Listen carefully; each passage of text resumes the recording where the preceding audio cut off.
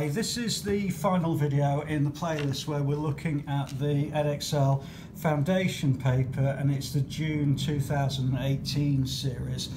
In the previous video we completed to question number 22, and we're going to start this video from question number 23. Please do stop the video, have a go at each of the questions and then compare your solutions. If you're not sure about anything, please add a comment below, I'll always come back to you. Okay, so we've got question number 23, which is a square-based pyramid.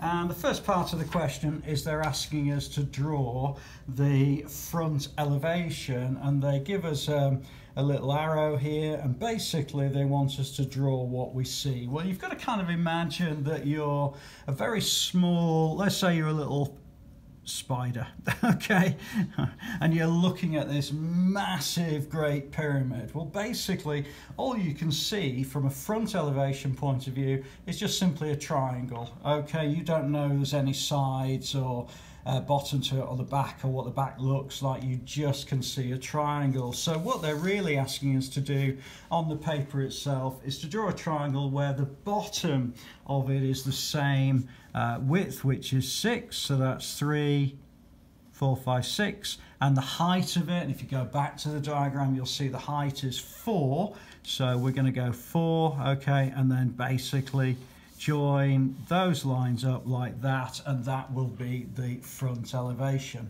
Okay, so the next part of it is to work out the surface, the total surface area of the pyramid. Well, I'm going to need to swap backwards and forwards, but if you do get a copy of the paper you should be able to see what I'm going to do, because effectively there are 4 triangular sides, one of which we've just drawn actually, but there's this triangle, the back triangle and the other side triangle, and then we've also got a square base. So what I'm going to do is work out the area of each of those and then add them together.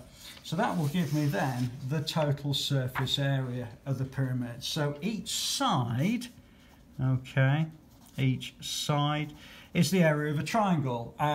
You might do it slightly differently to me. I tend to write a half base times height, okay. Now with some people they might write base times height divided by 2, and that's perfectly fine as well, okay. So if we go back to the diagram, we've got a half. The base is going to be 6, which we've drawn. Now you've got to be very careful because the height of the triangle is, in this particular case, the slant height. It's not the vertical height of the overall pyramid, which was 4. It's actually the slant height. In other words, the triangle itself has got a height of 5, okay? So 6 times 5 is 30, and a half of 30 is going to be 15. So that means each side of the pyramid is 15. Okay, let's have a look then at the base. Well, again, if you go back to the drawing, you've got the base, okay, and the base is simply 6 times 6 because it's actually just a normal square. Okay, so the total surface area, I have to add 4 of those and 1 of those, so the total is going to be 36, which is the square, plus 4 lots of 15, okay, and when I add all of that together I'm going to get 96 centimeters squared, and that would be the answer to this particular question. Hope that's okay for you. Let's move on then to question number 24. Question number 24 is a little bit trickier. It does take a little bit of time to kind of work through, but basically you need to think about where we are on a grid rather than trying to kind of work this out by halves and quarters, at least not initially. You'll see what I mean, because if we think about this point here, this is 6 along on the x-axis, and this is 38 along on the x-axis as well. The difference between the two is actually 32, okay. So 38 take away 6 is 32. which must mean then that each of the lengths along here, of which there's 4 of them, and they're all the same, each of these must be 8. Okay? But the important thing with this is that the information tells you it's 4 identical squares. Okay?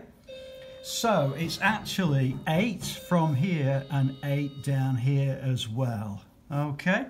So if we need to find out the coordinates of C, what we're going to do is we're going to say, well, C must be from 6 plus 8 plus 8. So we've got 8 along here, 8 along here, so it's going to be 8, 6 plus 16, okay? So that's going to equal 22 on the x-axis.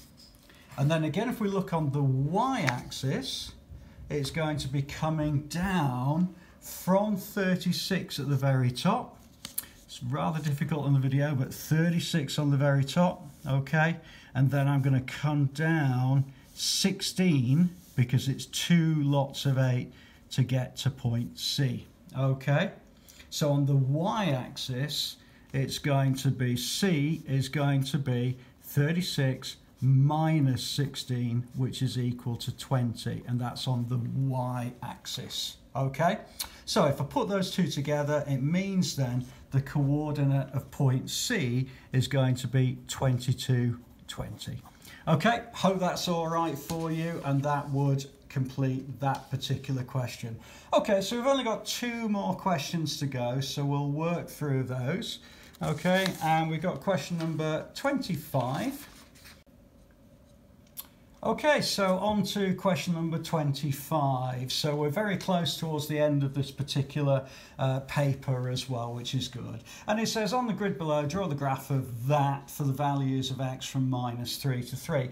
Okay, well, probably the easiest way to do this is to work out the values of y when x is these various values. Also, I think it is fair to point out that this is going to be a straight line because it's a single value of x. If it was x squared, it would be a curve, it'd be a quadratic, but this is just going to be a straight line.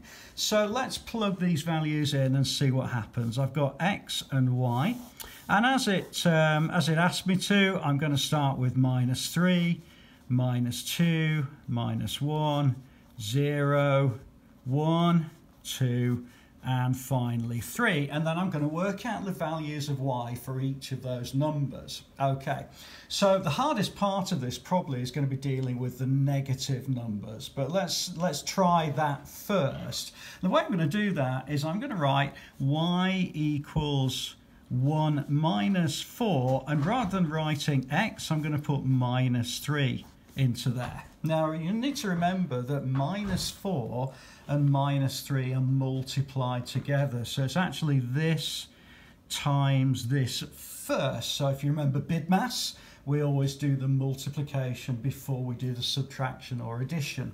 Okay, so -4 times -3 is +12, so that's going to give me 1 plus 12, so therefore when x is -3, the value of y is going to be 13. And then really it's a case of duplicating that for all the other values. So when x is -2, y equals 1, -4 times -2. -4 times -2 is 8, 1 plus 8 is 9. So that's going to be 9 in there. And then y equals 1 minus 4 times -1.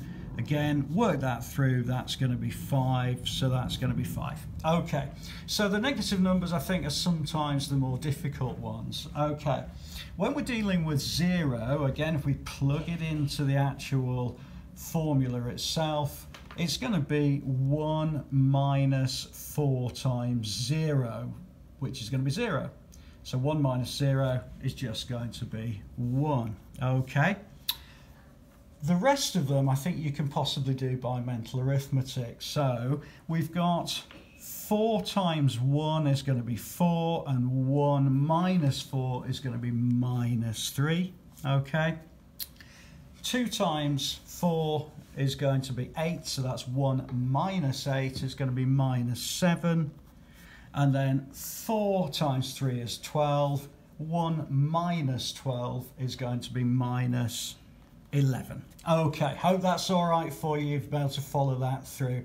It is just a video, so I appreciate that people might do that slightly differently, but that would be the way I would do it, because I've got to bear in mind that if any of these are wrong, I'm not going to get a straight line, and that's my important thing. I need to get a straight line out of this.